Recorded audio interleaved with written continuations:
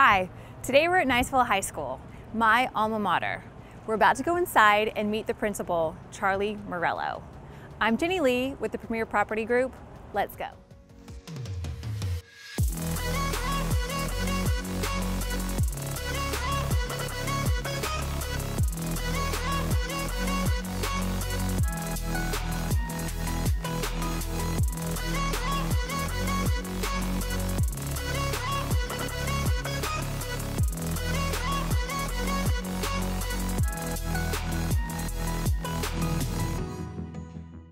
Thank you, Charlie, for taking the time to speak with me today. Probably as a real estate professional, the #1 question that I get is, how are the schools? Great. So I wanted to just kind of sit down with you and just dive right in there. Let's do it. What's it like to be a student at Niceville High School? Student life at NHS, it is a special feeling. There's a spirit that just reverberates through the halls of Niceville High. It's indescribable. I can speak firsthand about that because I am an alumni, a graduate class of 1990.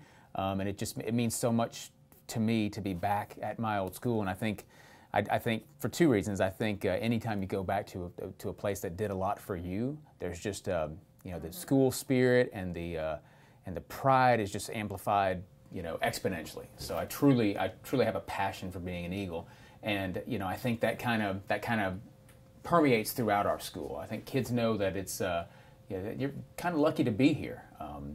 There is a waiver process for students who don't live in Niceville to try to get into NHS, and we'll actually have a waiting list over 100 kids this year of students who tried to get a waiver, who wanted to be a Niceville Eagle, and it just didn't work out for whatever reason because we're almost at capacity and we can only seat so many students. So I think that alone speaks to just how highly people think of our school.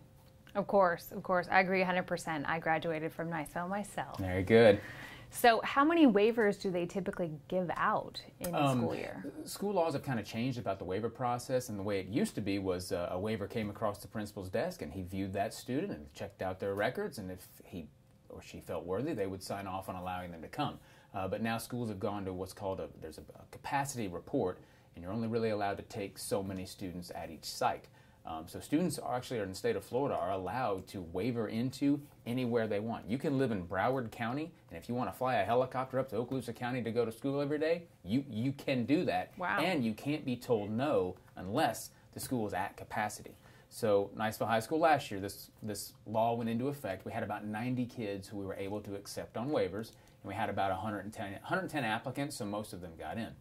This year, with the increasing size of our feeder schools at Ruckel and Lewis, we can accept 39 waivers, and we have over 180 who have applied. Oh, wow. Right, so it's going to be... that speaks volumes, too. It does speak volumes, and if you don't live in Okaloosa County, you automatically go to a wait list because in a criteria of kind of who has priority, out-of-county students are the lowest priority who have a chance to get a waiver to come in. Wow. Simply because they don't pay property taxes in our county. Right. How many students are currently at NHS? Just shy of 2,000, and the senior class is running about 499. Wow. But now our freshman class is over 600, and coming in from Ruckel is again about 650 kids. So I could see that waiver number in a couple of years being 0, and our school just being at capacity, and basically if you don't live in Niceville, you don't get to come here. Sure. Now, with our community having such a large military presence, what is the culture? Can you speak a little bit about that as far as the students welcoming new students as they flow in and out, usually on a regular basis? Definitely. With the Air Force Base and other military branches so prevalent in our area, that is such a common theme here to get students during all points of the year. Maybe not in the summer to start the school year or at winter break. That happens just a lot with families getting PCS'd and getting moved around. So that is almost an open arm culture, like I said, because it's almost the norm here that we get students from all walks of life, from all areas of the country throughout the year. So I wouldn't think that any student would feel like they weren't welcomed or that it was just so hard starting at NHS because I didn't start the year there or I wasn't there for my freshman or sophomore year. One of our elective classes is called the leadership class. And they do a good job as a student ambassador when we get those new students that first few days to walk their classes with them, show them around, locker hall, cafeteria, this is where you want to go, but this is where, and maybe probably some inside information that I don't even know that I share. Right. But I would say any students new to NHS would say that they felt welcomed immediately. That's awesome. That's really awesome. And that speaks to the character of our kids, honestly. Kids are kids. Teenagers are going to make bad choices, and we have to deal with that from time to time. But by and large, from someone who's worked at 7 different schools, we just have very high quality, high character kids here. Now, speaking about that, so there's a lot of awards that have been awarded to Okaloosa County and Niceville in general. Can you speak to the Excellence Award? I can. A few other ones, kind of small. So we are a 5-star school award, which is given to based on volunteer hours, and that's a testament to how our community really gets involved in our school. So schools who log a certain amount of volunteer hours from parents, community, whoever, we're a 5-star school. We've been a 5-star school for about 12 years running. We are a National Blue Ribbon School of Excellence, and that happened late in the 90s, and that's based predominantly on just academic achievement. But the most recent one, which I was very proud of, is an A-plus School of Excellence. All Florida schools are rated; they're given a grade, and we've been an A for a very long time.